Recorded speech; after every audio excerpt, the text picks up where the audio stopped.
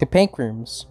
Survival difficulty class 2. Safe, unsecure, low entity count.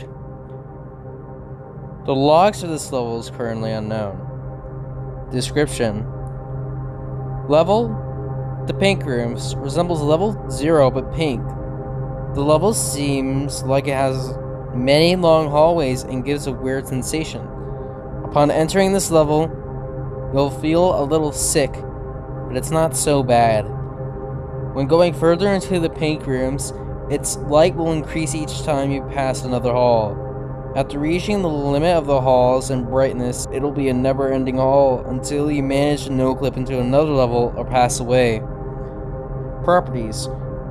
When entering this level, the first entity would be a null. Most other common entities would be crawlings, the facelings, and more. The rarest in this level is the one and only Pyramid Head. Entrances.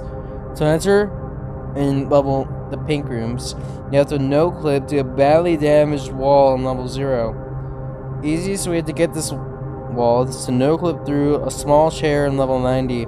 Exits. To exit this level, find a window that can either show the real world or not. Upon finding the window, no-clip through a dirty part of the window and it should take you to level 50.